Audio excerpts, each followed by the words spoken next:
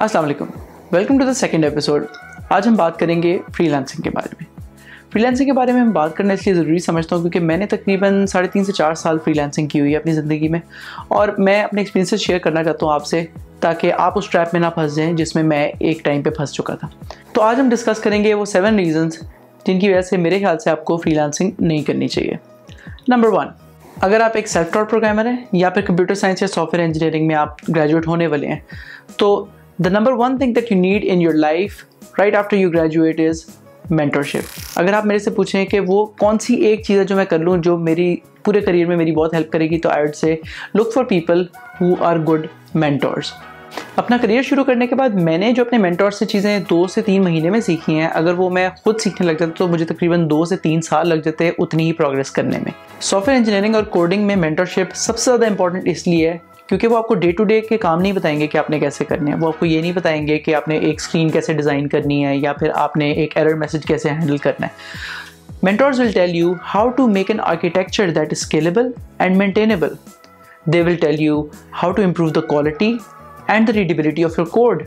They will tell you कि आप कौन से ऐसे टूल्स हैं जो आपको यूज़ करने चाहिए ताकि आप अपने टाइम का बेस्ट यूज़ कर सकें। और सबसे इम्पॉर्टेंट, वो आपको ये बताएंगे कि सीखने का क्या तरीका होता है। अगर कोई भी चीज़ में आप फंस गए हैं या कोई आप नई टेक्नोलॉजी सीख रहे हैं तो उसको सीखना कैसे। तो अगर आप अभी अपना करियर स्टार्ट करने लगे हैं और आपके पास चॉइस है कि एक तरफ ऐसी कंपनी है जिसका कल्चर बहुत अच्छा है, कॉम्पनसेशन बहुत अच्छी है, पैकेजेस बहुत अच्छे हैं, लेकिन एक तरफ ऐसी कंपनी जिसमें मेंटोर्स बहुत अच्छे हैं, तो I would say choose the company which has better mentors. जहाँ पे जॉब्स पे आपको अच्छे मेंटोर्स मिलने का एटलीस्ट एक चांस है, फ्रीलांसिंग में आपको पास मेंटोर्स मिलने का बिल्कुल भी कोई चांस नहीं है। फ्रीलांसिंग में your pretty much the only person in the room, and वो एक सेइंग है ना कि when your the smartest person in the room you're in the wrong room. तो आप एक साइलो में अकेले काम कर रहे होंगे and you'll pretty much not have anybody who can guide you. Number 2, work culture, team work और प्रोसेसेस। ये तीनों चीज़ें काफ़ी इंटरलिंक्ड हैं। कहते हैं कि your the average of the 5 people you spend the most time with.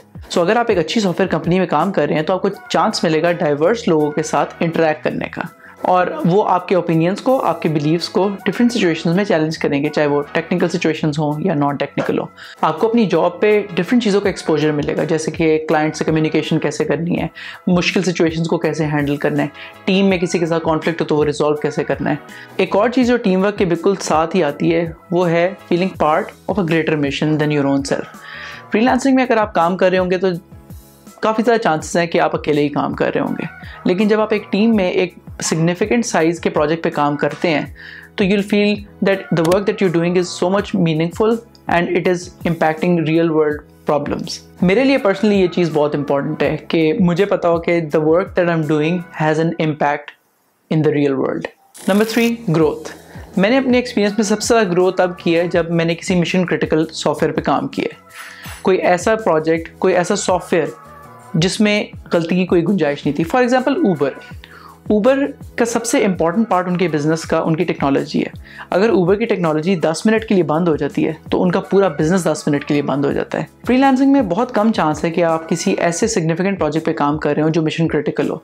आप मोस्टली अकेले ही काम कर रहे होंगे और आप किसी ऐसे छोटे प्रोजेक्ट पे काम कर रहे होंगे जो कि बिल्कुल अपनी इनिशियल स्टेजेस में होगा, या कोई प्रूफ ऑफ कॉन्सेप्ट बन रहा होगा, या फिर किसी लेगेसी सॉफ्टवेयर के अंदर आप कुछ मामूली सी चेंजेस कर रहे होंगे। So just summing it up, मेरे ओपिनियन में ग्रोथ आपकी तभी होती है जब आप स्मार्ट लोगों के साथ मुश्किल प्रोजेक्ट्स पर मुश्किल कस्टमर्स के साथ काम करते हैं। Number 4, the flexibility of switching domains. Let's say आप फ्रीलांसिंग कर रहे हैं और आपने 6 महीने बाद आपने अंदाज़ा लगाया कि मेरा ज़्यादा इंटरेस्ट डेवऑप्स की तरफ है, तो फ्रीलांसिंग में ना ही तो आपके पास इतना टाइम होगा, ना डिसिप्लिन होगा, और ना ही इतना फाइनेंशियल कुशन होगा कि आप अपनी ट्रेनिंग में तकरीबन 1 से 1.5 महीने का टाइम इन्वेस्ट कर सकें। ऑन द अदर हैंड, अगर आप एक अच्छी सॉफ्टवेयर कंपनी में काम कर रहे हैं और आपका ट्रैक रिकॉर्ड अच्छा है, तो the chances are that they will accommodate you in the field of your interest as soon as a job opening comes. मेरे एक्सपीरियंस में सॉफ्टवेयर कंपनीज के अंदर प्रोजेक्ट स्विच करना, टीम स्विच करना और इवन डोमेन स्विच करना relatively easier होता है compare to doing that in freelancing. Number 5, short versus long term thinking. Simply put, freelancing short term thinking है।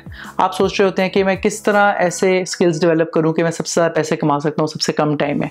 हाउएवर, अगर आप करियर की बात करते हैं तो you are thinking of ways to improve और to train your self to become the most valuable person. Nawal Ravikant ने 2017 में अपनी एक ट्वीट में कहा था कि नॉलेज वर्कर्स को एथलीट्स की तरह काम करना चाहिए, they should train, sprint, rest and reassess. Freelancing में you just sprinting all the time, क्योंकि स्प्रिंटिंग के अलावा किसी भी चीज़ पे अगर आप कोई टाइम इन्वेस्ट करेंगे तो वो आपकी अपनी जेब से जा रहा होगा। However, I have found this training and sprinting to be very useful in my own career. You train for some time and then you sprint, you experiment it in real life and then you reassess what you need to do, train again and then repeat it. तो ये चीज़ अगर आप करेंगे तो आपको काफ़ी ज़्यादा help करेगी आपके प्रोफेशनल करियर में। नंबर 6, जो कि बहुत ही मेजर पॉइंट है और बहुत सेल्फ एक्सप्लेनेटरी है, कि फ्रीलांसिंग का एक्सपीरियंस इंडस्ट्री में काउंट नहीं होता अनलेस कि वो बहुत ही एक्स्ट्राऑर्डिनरी एक्सपीरियंस हो। In the industry doesn't consider your freelancing experience as experience. तो ये सारी वजूहात हैं जो मेरे ओपिनियन में जिनकी वजह से आपको फ्रीलांसिंग नहीं करनी चाहिए, specially early on in your career. लेकिन ज़रूरी नहीं है कि आपको बिल्कुल भी फ्रीलांसिंग नहीं करनी चाहिए। मैंने अपनी ज़िंदगी में तकरीबन 3.5-4 साल फ्रीलांसिंग की है, बहुत इन्जॉय भी किया उसकी वजह से, और ये वो सारी सिचुएशंस हैं जिनमें आपको फ्रीलांसिंग कर लेनी चाहिए। अगर आप स्टूडेंट लाइफ में या यूनिवर्सिटी लाइफ में हैं तो बहुत लाइकली है कि कोई भी सॉफ्टवेयर कंपनी आपको फुल टाइम जॉब नहीं देगी। तो freelancing is the closest thing you can get to industry experience. अगर आप जॉबलेस हैं, अगर आपको कुछ पैसों की ज़रूरत है टेम्परेरी, या फिर आप किसी ऐसे लेवल पर पहुंच गए हैं जहां पे आप अपनी डोमेन में एक्सपर्ट हैं, तो इन केसेस में मेरे ख्याल से फ्रीलांसिंग आपको कर लेनी चाहिए। And the times where I feel you should absolutely not be freelancing are at your graduation, जब आपको बिल्कुल भी कोई एक्सपीरियंस नहीं है, या फिर when you have more important things going on in your life, क्योंकि फुल टाइम जॉब के साथ फ्रीलांसिंग करना बहुत बहुत मुश्किल हो जाता है। और number 3, when you're generally not an expert in your field. तो I hope I've been able to communicate to you कि मैंने अपनी ज़िंदगी में कब कब फ्रीलांसिंग की और कब मैंने फ्रीलांसिंग छोड़ दी। थैंकफुली मैंने उस टाइम पे फ्रीलांसिंग छोड़ दी जब मैं अपना करियर स्टार्ट करने लगा था, वरना I would have ended up in this same loop. अगर आप इनमें से किसी चीज़ से डिसएग्री करते हैं तो बिल्कुल आप कर सकते हैं, आप नीचे कमेंट्स में मेंशन करें, and I'd really be happy to learn from your experience. और अगर आपके कोई क्वेश्चंस हैं जिनको मैं आंसर कर सकता हूँ फ्रीलांसिंग से रिलेटेड या जनरली पाकिस्तान में सॉफ्टवेयर इंजीनियरिंग से रिलेटेड, तो वो भी आप कमेंट्स में ड्रॉप कर दें। मिलते हैं आपसे इंशाल्लाह नेक्स्ट एपिसोड में। Thank you.